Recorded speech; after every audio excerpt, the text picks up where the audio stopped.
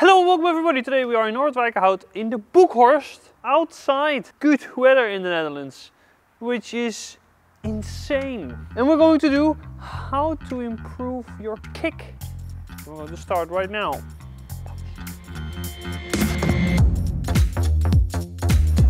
Okay. Ah, lekker boelie! And we have sales on justpadel.com. You like it? You like it? Good match.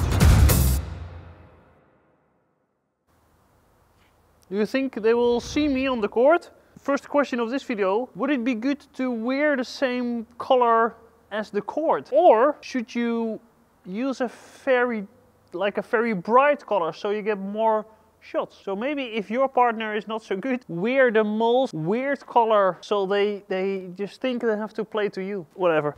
Why?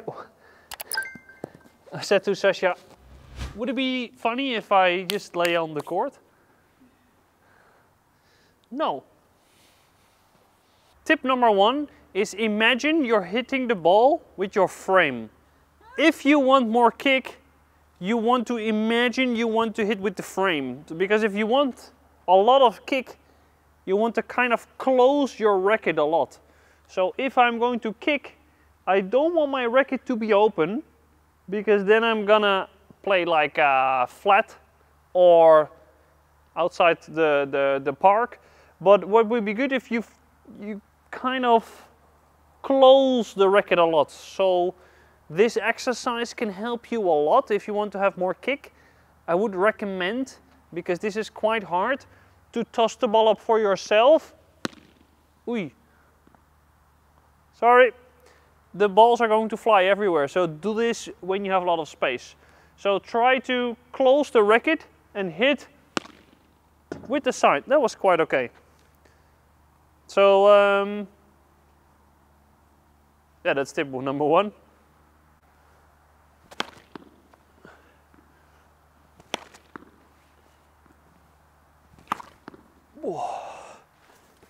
So it's difficult, make your swing a little bit shorter. So now I'm playing a lot of kick. And from there, try to kick.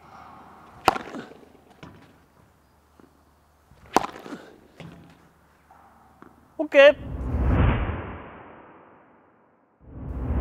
Tip number two is change to Eastern backhand. So instead of continental grip, try to change to Eastern backhand. So this will help you to close the racket. So this is why you do this, because if you have continental grip, I might play with a less open preparation. If I do this, you see it immediately closes the face of the racket, which helps me to get more kick. I get a lot of questions about the Peakz Pro 4. If it's good, it's not so good. It's amazing. I think the shape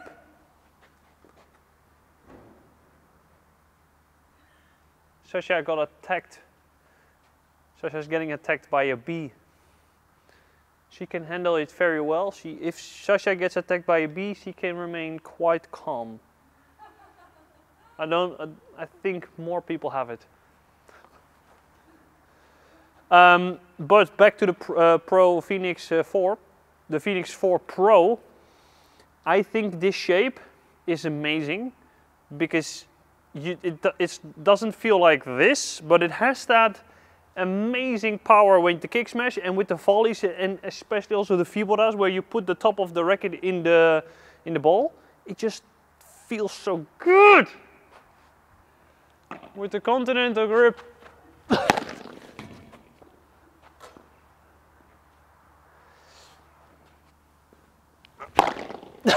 Sorry.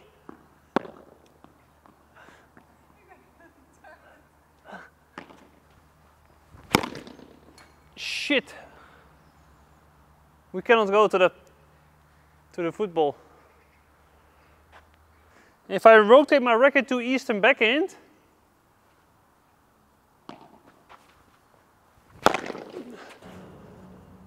Yeah, that doesn't count. If I rotate my racket to east and backhand, it's more closed. Oh, I can generate more kick. Much better. Yeah, more kick. Tip number 3 is rotate your body. And when I mean rotate a lot. So, when you do the flat smash, you kind of rotate the same way, but you're going in that direction. When you want to do the kick smash, I would recommend to do that. So my left foot is inside the right service box and my right foot is in the left service box. And from there, I have more rotation. With the flat smash, I want to hit the ball there. And with the flat smash, I want to go there with my hip. So with the flat smash, I want to do that to generate power. With the kick smash, I want to hold my rotation. So I want to stay and to hold. So I'm here, stay and hold. So I want to stay, I want to stay and hold. And that will help me to kick. Because I can never kick if I go this direction, so I need to force myself in this rotation to get more kick. So with the flat smash, nice. And with the kick smash, oh. The next tip is push out your chest or bend your back. With the kick smash, you want to hit the ball from 7 to 2. And if you are straight with your chest, it might be difficult to get there. So when you do the chest out, I'm gonna be more on the left side of the ball.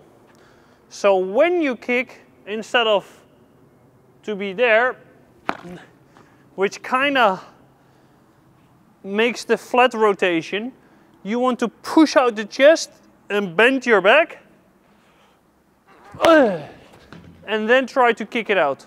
So without pushing the chest,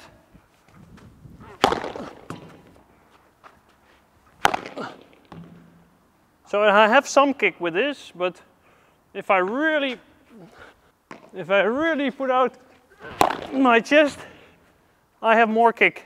Tip number 5, kick your partner. If I do this, my right foot is going towards my partner. And why do I do this? Well, I need to get balance. So because we did this in tip 4, my balance is going backwards. So I need to put out my right foot to regain the balance. If I don't do this,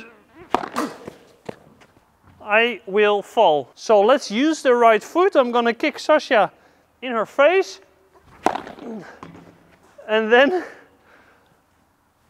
I will try to kick it out. Oh, nearly. So the difference with the flat smash is that if I would do the flat smash, I'm gonna end up with my right foot as an anchor, or like a horse kick. So this is the difference between flat and the kick smash. If you want more kick, put your right foot towards the fence. If you want more power with the flat smash, the horse kick would work amazing. So I will show you the difference between the horse kick and the partner kick.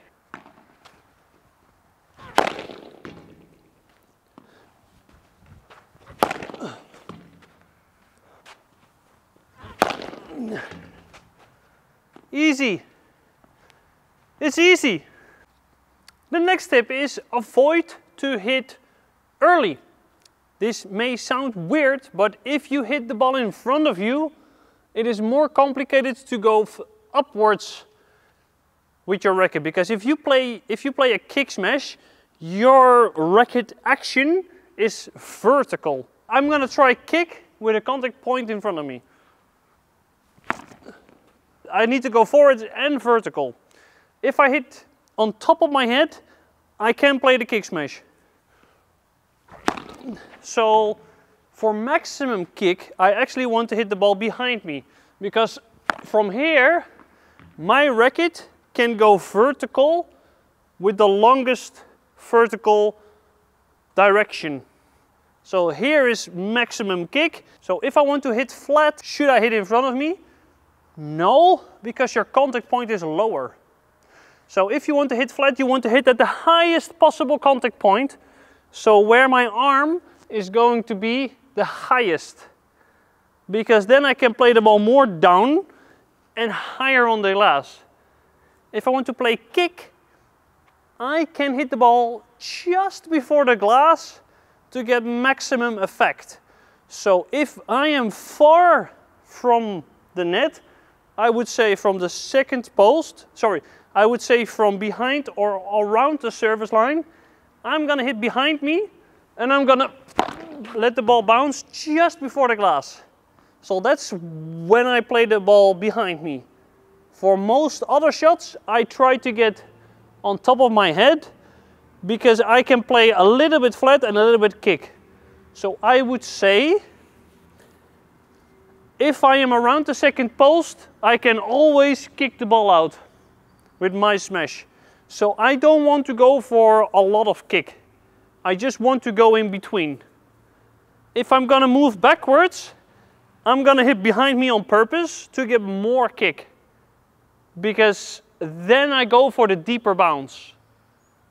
Because if I'm far from the net and I play the short bounce smash, my opponent is going to block it.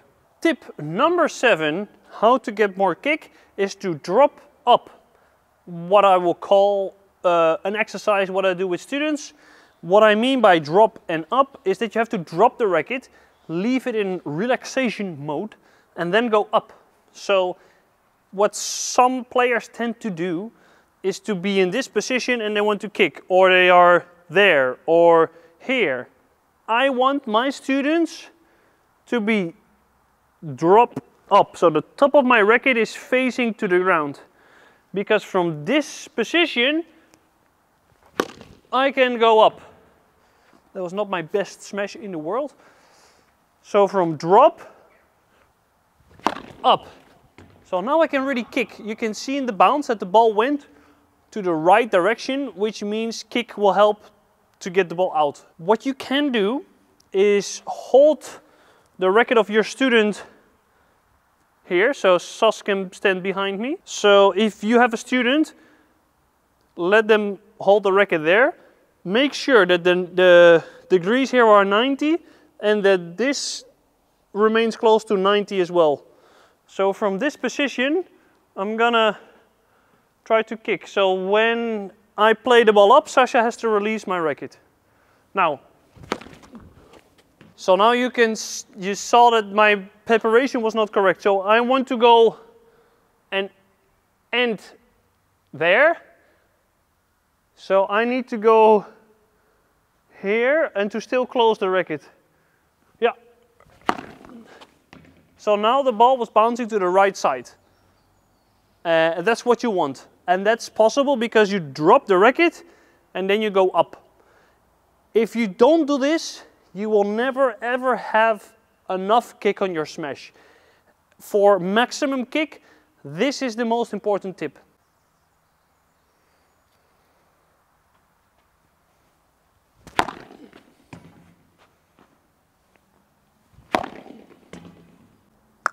The last maximum tip, kick tip for today is to hold the racket lower. My wrist is not relaxed if I have my racket holding like this. I prefer to have more space when I play the kick. My wrist is way more relaxed and way more flexible to generate kick. The wrist is a very good tool for the kick smash and for the vibora. Not for any other shots, in my opinion, so much. So if you hold the racket with a lot of space here, you can actually generate more kick. Check it out, what the difference is. So my racket is high on the grip, out. So it's totally garbage now.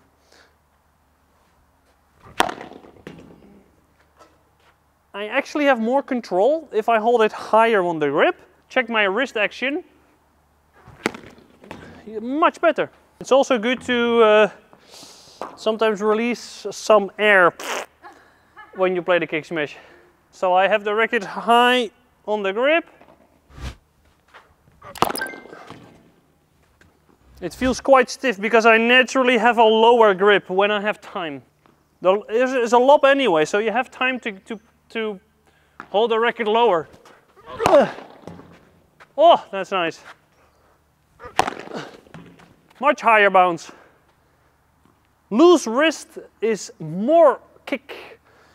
I hope this video helps you. Let me know tip number 9 that you would have for the KickSmash. And I'll see you in the next episode. Hasta luego, ciao, adios.